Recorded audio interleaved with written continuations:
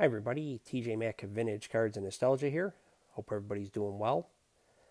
Now I had on my list of 2023 collecting goals to pick up 12 Diamond Stars cards, and we're in August of 2023 here, and I haven't picked up any yet.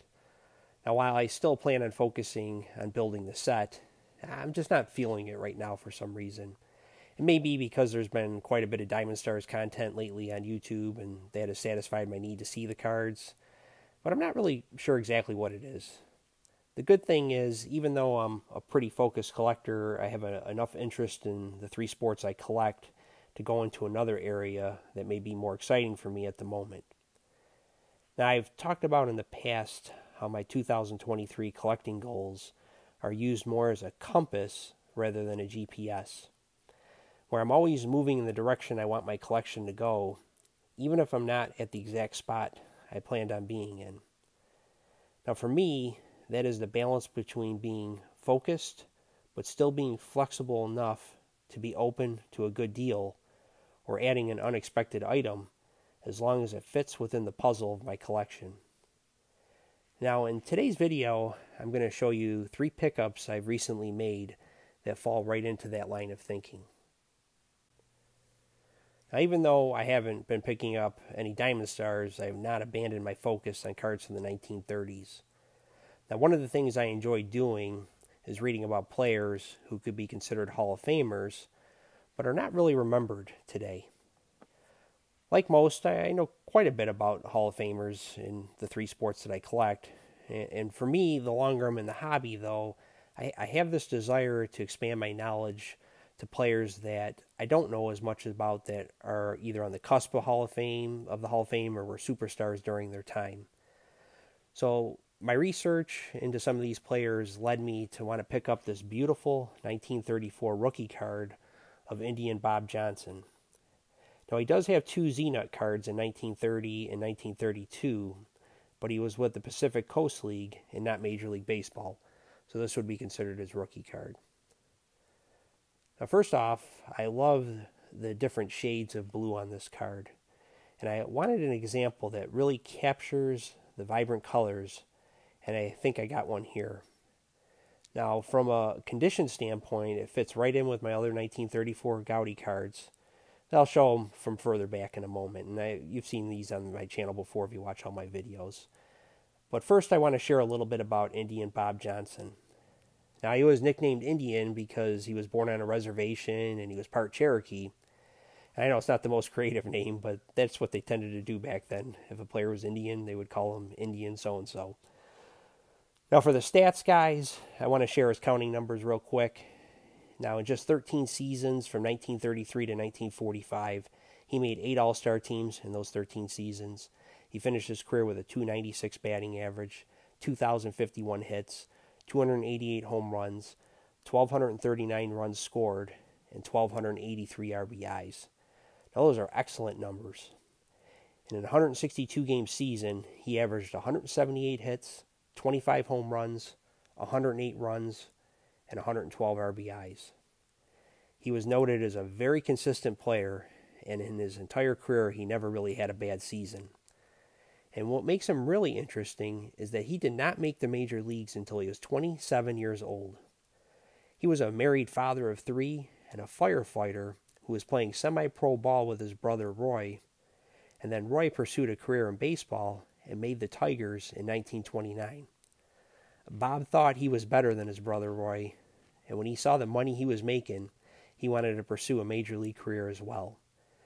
So he traveled and bounced around some in the minors, to include the Pacific Coast League, before finally making the Philadelphia A's to stay in 1933 at the age of 27.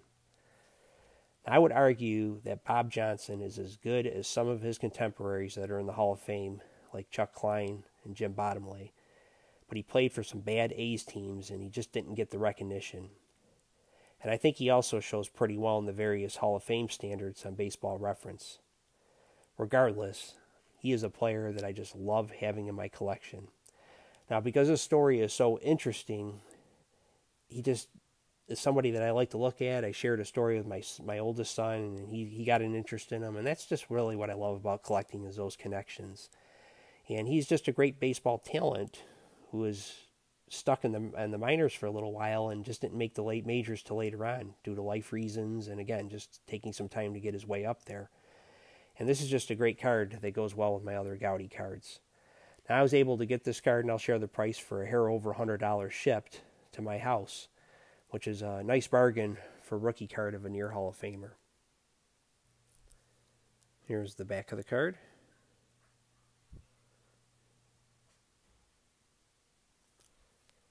This card just looks great with the other 3 Gowdy cards in my collection. Not working on the set, but I like to pick up cards here and there that just draw me to them. Next card I want to show is this 1969 Topps card of Cowboys linebacker and 2023 Hall of Fame inductee Chuck Howley. Now, a couple weeks ago, I did a video showing my 1961 Topps and Fleer football cards.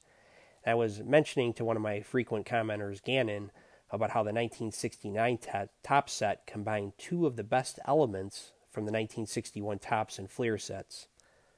And I'm going to show that here now. Now here you can see on this Don Meredith rookie, which I forgot to show in that video. It's probably the best card in the 1961 Fleer set, and it's my favorite card from the set. Just a beautiful card of him at Yankee Stadium, and this was taken in late in the 1960 season in December when the Cowboys played the Giants, and the Cowboys ended up tying the Giants that year. They didn't win a game all season, but they did manage to tie against the Giants. So I just love this card, and I just love the stadium backdrop there. So what you're getting here, though, in the 61 Fleer card is you have the logo for the Cowboys on this card that you see also on the 69 Topps card, and you get the color backdrop on the 61 Topps that they used on the 69 Topps card. And I just think it's 2 of the best elements of these cards combined into this 1969 Topps card.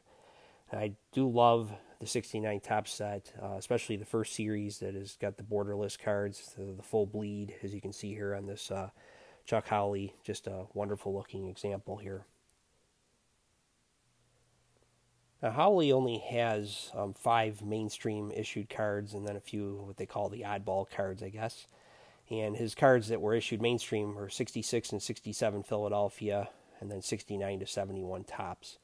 So you can see here I also have a 71 Topps card. Love this set as well with the colored borders. And in this set, the red were for the AFC and the blue were NFC players. But if you were an all-star player that year or an all-pro, you'd be red and blue. So that's what Chuck Howley was that year. And again, just another beautiful set like the 69 Topps.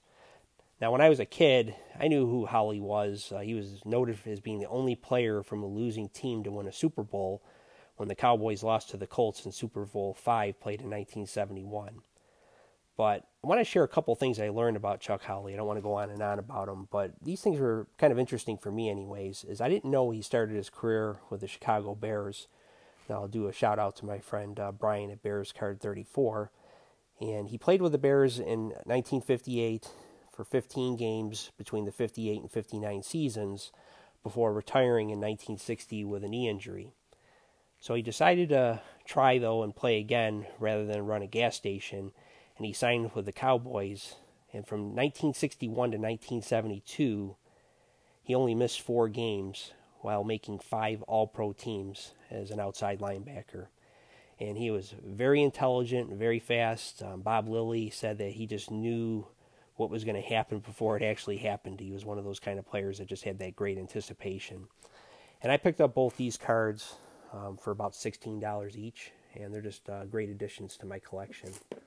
You can see the back here of the 71. There's the back of the 69.